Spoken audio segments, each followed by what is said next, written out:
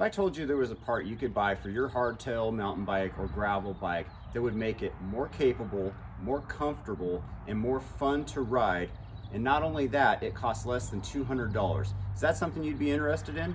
I thought so. Welcome back to the Punk Uncle Show. I'm reviewing a product today that does exactly that. So hit that subscribe button and stick around. Today's review is on PNW's Coast Dropper Post. The pedaling efficiency that hardtails and other rigid frame bikes like gravel bikes and a lot of bike packing rigs bring is one of the best reasons to have them.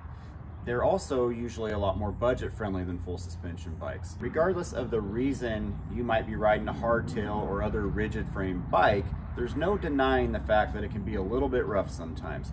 Without any rear suspension, the only thing that's there normally to soak up any kind of impact is your tires. So if you can run a little bit lower pressure in your tires, that helps a bit, but it's not like having actual suspension in the rear. And those rides can be tough on anybody, but especially people who might suffer from back issues or other physical ailments. If you've ever found yourself wishing for a little bit of a smoother ride, you're gonna be pretty excited about this dropper.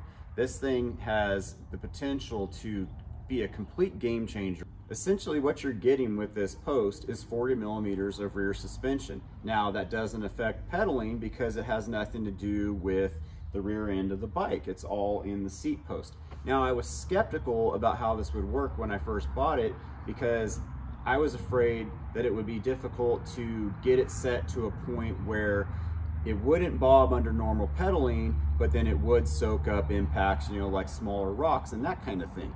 Basically, I was hoping that the valving was advanced enough to where it could do both things at the same time. Fortunately, I found that the setup was actually really easy. I started about in the middle of the air pressure range and then just made little adjustments from there as my wife rode it.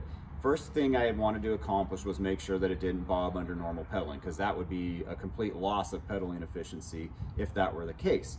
So we got to that point, and then it was just a matter of seeing how soft I could make it before it did start bobbing. So basically I wanted it to soak up as many bumps as possible without creating that interruption in the pedal stroke. So out on the trail, this post made a huge difference for my wife.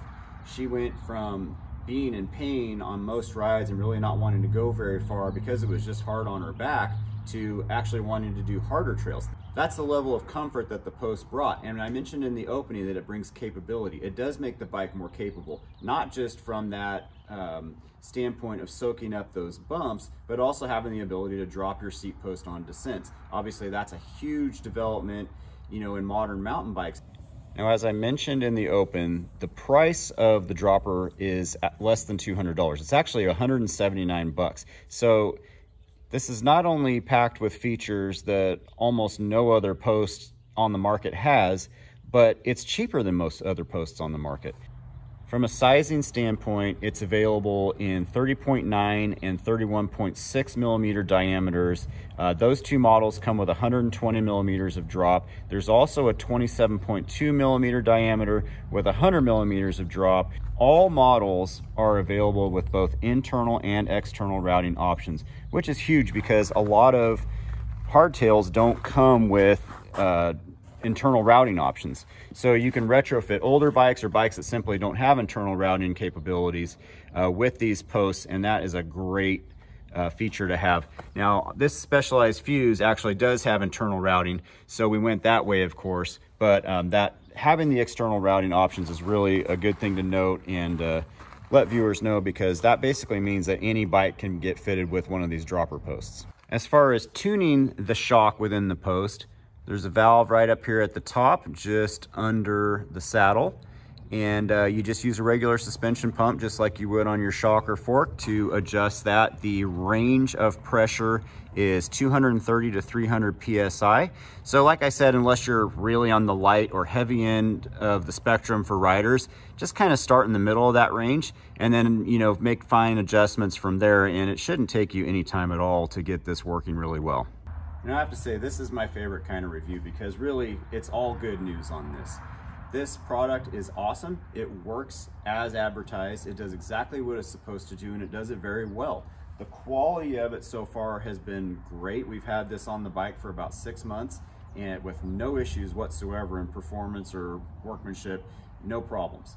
The price is one of the biggest things for me. I mean, there are so many dropper posts out there that run $250, $350, and this is $179 retail. But at the end of this is a 100% thumbs up, horns up from Punk Uncle. If you've got a rigid bike of any kind and you could use a little bit smoother ride, not to mention the capability of being able to drop your post and get the saddle down a little bit lower on descents, this is a no-brainer, guys. PNW is a great company. There's great people running it. Their support is amazing, and the product speaks for itself. So go out and get one if you need it. Thanks for joining me. Remember to subscribe and like the video. We'll see you on the next one.